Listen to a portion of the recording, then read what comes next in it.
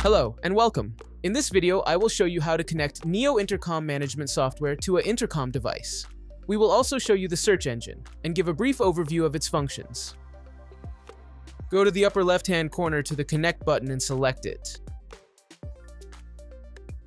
This will bring up the available intercoms box. Currently, I show a Odin intercom that is residing on the same subnet as my PC. If you do not see your intercom system, you can also enter the IP address manually.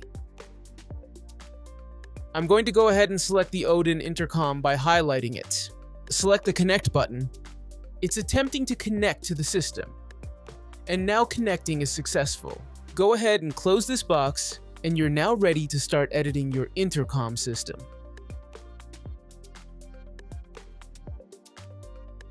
If you wish to disconnect from the system, go up to the same button, which now says Online, and select it.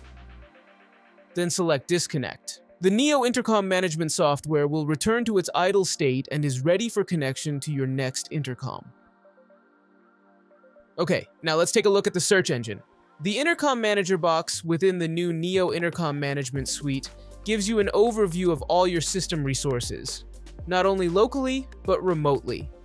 It's comprised of two different elements. On the top here, an active type of head search engine. So if I type in PRO, it has found 4 different instances. It's found 1 in the alphas column. It has also found 3 instances within the description to field. It actively searches all fields. If you wish to clear the assignment, just simply hit the red X and it returns back to all system resources.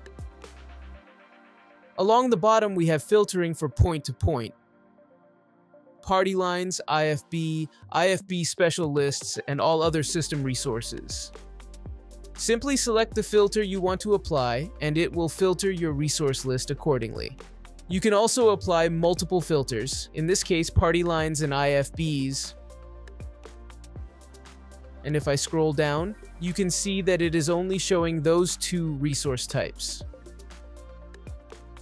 To clear filters, simply uncheck the filter boxes. Or you can also hit the X on the left-hand side. This will return your system back to its full resource overview. You now know how to connect and disconnect your intercom device and use the NEO Intercom Management software's search engine. For more videos like this one, please like and subscribe. And thanks for watching.